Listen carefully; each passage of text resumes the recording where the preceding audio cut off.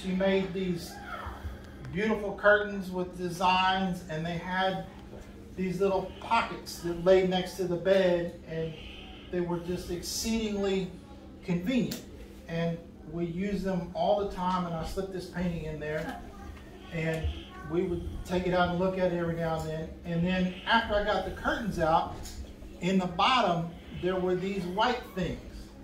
And I didn't really understand what the white things were, and I pulled them out, and they were mosquito netting.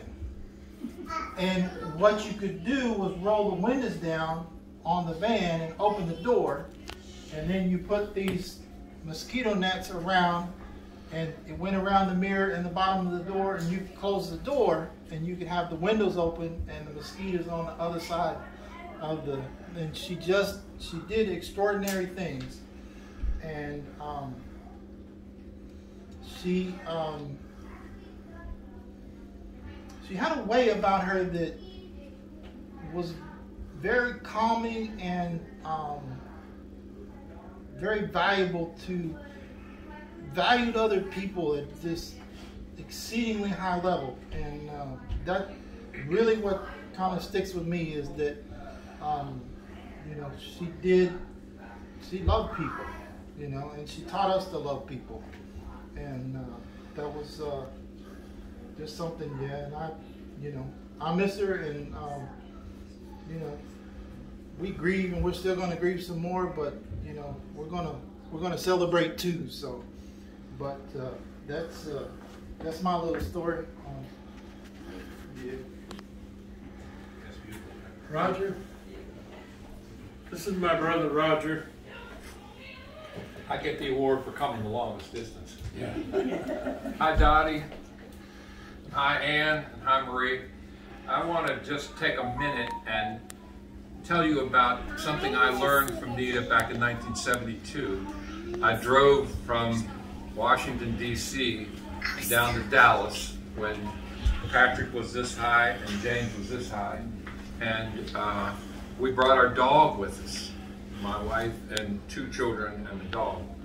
And Nita taught me that dogs learn about 50 times better when you praise them than you do when you reprimand them. And I had tried to teach a hound dog 50 times more reprimanding than I did telling him what a good dog he was. He turned out to be a real hard problem to deal with, but I've subsequently had 2 more children, and I took what she had taught me about people and dogs responding much better to praise than they did to discipline. And my children are nice, gentle people now, and I'm glad that I learned that really, really important lesson from Nita when I was very young. So that's my tribute to my sister-in-law Nita, and we will miss her. What about the wedding?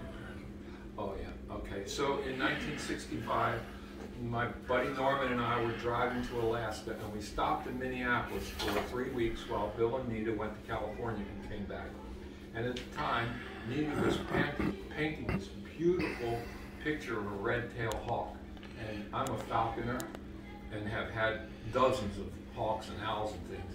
And when I got married in July of 1966, Nita and Bill unwrapped this beautiful present of a red-tailed hawk. I would have brought it with me, but Southwest Airlines makes you do this now when you're flying. So I have a beautiful picture of a hawk that you have all seen hanging in my various houses over the ensuing 40 years, I guess it's been.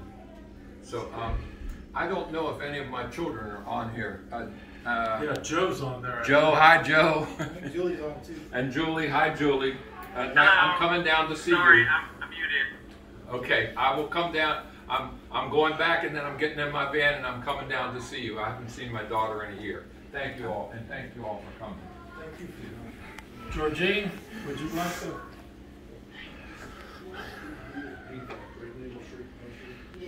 Howard, come stand next to her so people can see you too. Well, the first thing I want to say, which is a little bit off topic, is that I spent all my years between about 1965 and 1970 in the environs of DuPont Circle. It's like one of my favorite places in the world. And so when you said DuPont Circle and there are people who live there, you know, I think that was just wonderful. So, go ahead. You have to face the camera. I have to face the camera. Okay, there's the camera. And this is Howard, my friend, and Georgine's husband. Howard and I also had a business together, and our friendship survived survived the business. Yeah, I lost a lot of money. I ended up reimbursing Bill for half of what he lost. And, okay, this is Georgine's story now. Well, kind of. I mean, it's kind of both of us too. But almost 30 years ago, Howard and I got married. And while we were contemplating exactly, you know, all the details, we couldn't figure out what to do about a ring. And Nita heard and offered to make a ring for me. And she did do that, and it is a beautiful ring.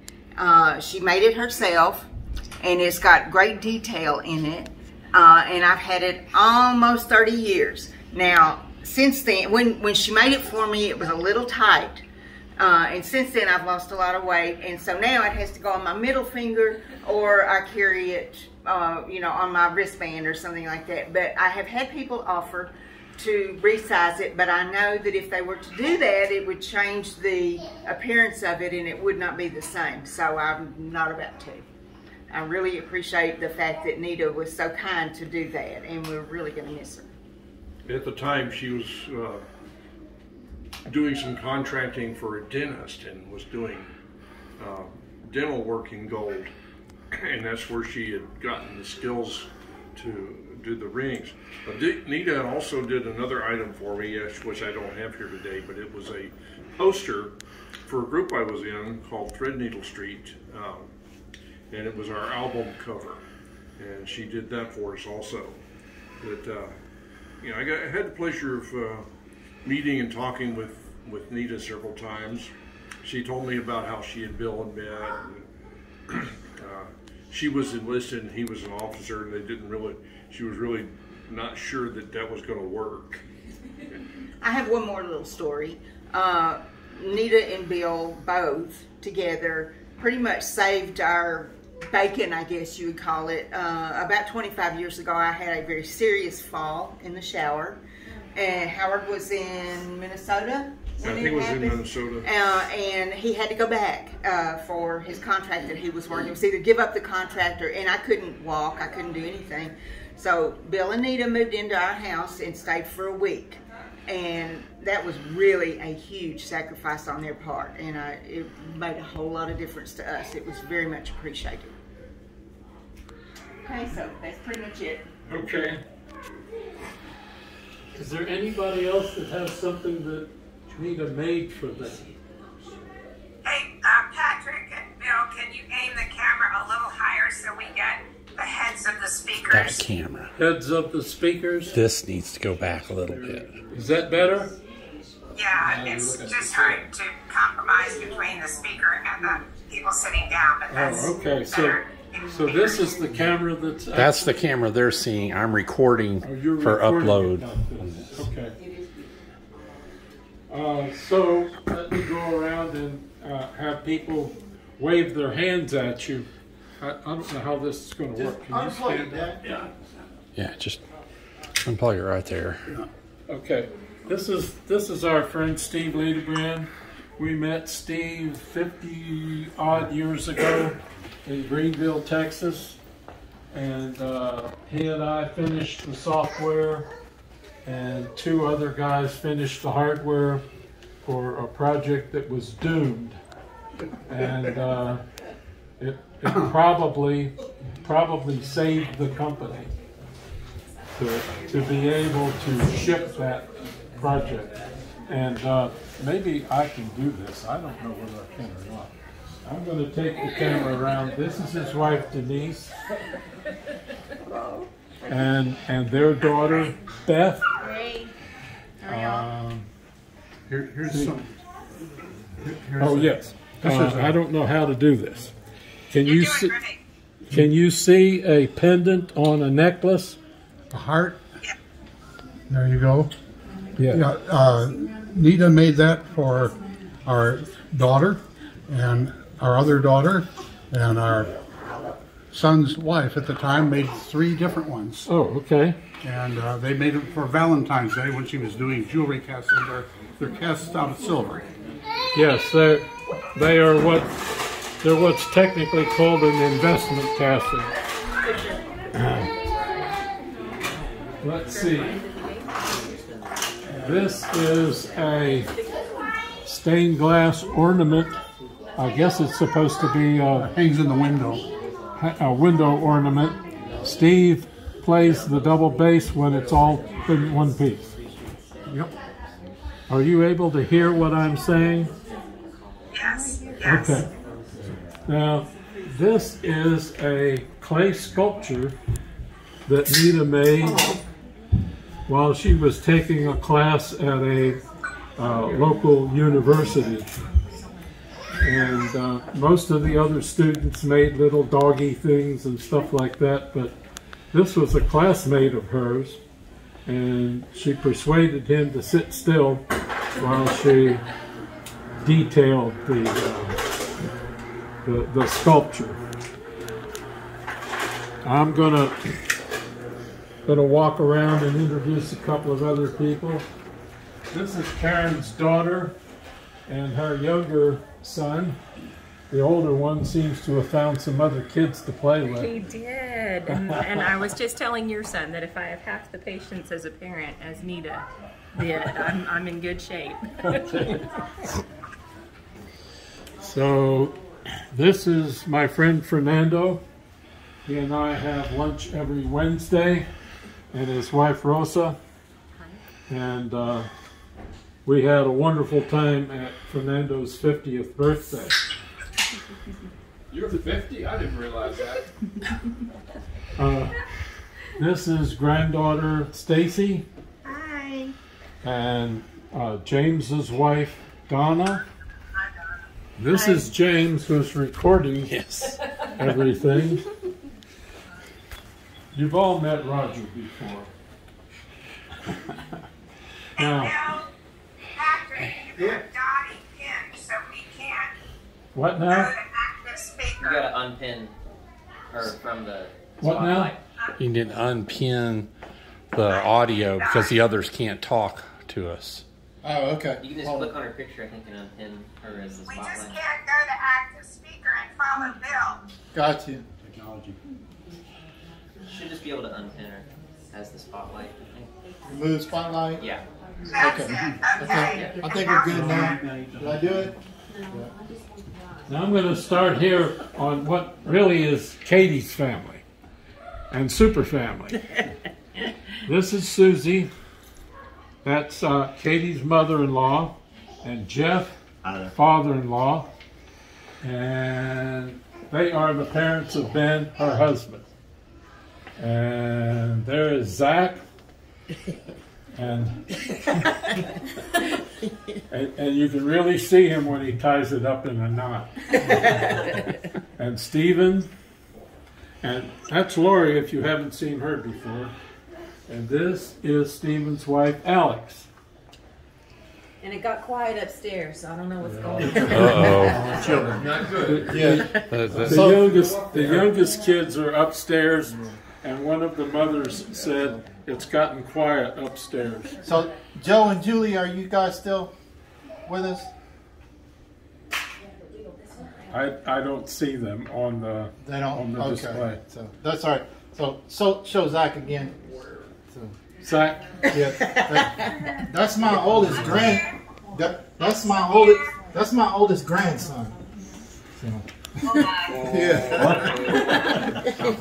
he's a basketball fan. Okay, now we're gonna show. I'm walking over here to show some pictures. This is a picture. Higher. Can you see this picture? Raise it up.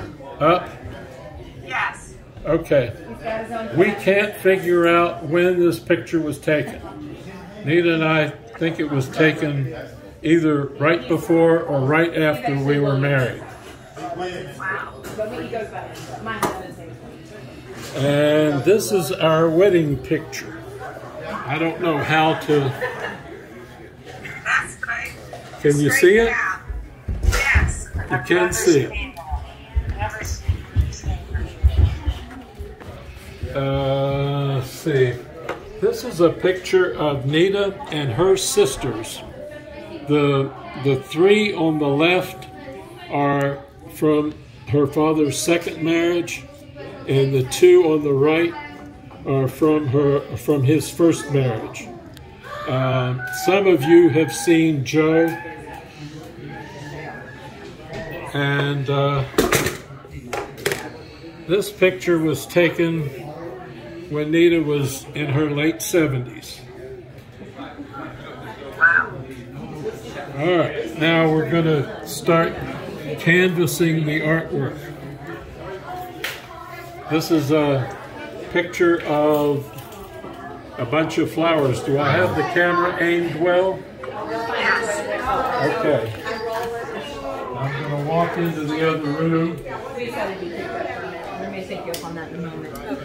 We have none of the other. Here's a picture of a shed on Grand Prairie that she painted. We're going to go now to a beach painting if I can get near it. Can you see that? And so what we did is in order to avoid having to reload every time. In the window, three other stained glass projects. The one on the left, I wondered some years after it had been completed if male cardinals fed their chicks. And she said, "That's you feeding your chicks." It's remarkable. And this one is fuchsia blossoms. And this was made for somebody. I don't recall how it came back into our possession. It's probably going to be a little hard for you to see, but the center panel, the oval, has flowers and leaves etched into the glass. This is a jacket that Nita made for me over 30 years ago. It is still my everyday wear when it's cold in Texas. She invented the sleeve closing, which is a piece of spandex fabric that seizes on the cuff and still allows you to get your hands in and out.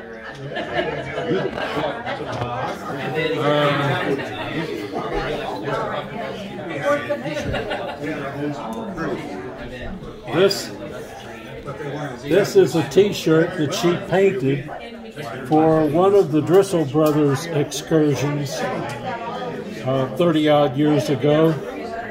And it shows it. Can you see that? Turn it down. Put the camera down. Camera down. Maybe somebody. James is gonna hold it. Can you see that? It's a fish hawk, an osprey, and she made 3 of those. One for me, one for John, and one for Roger. And I think that's gonna wind up our ceremony.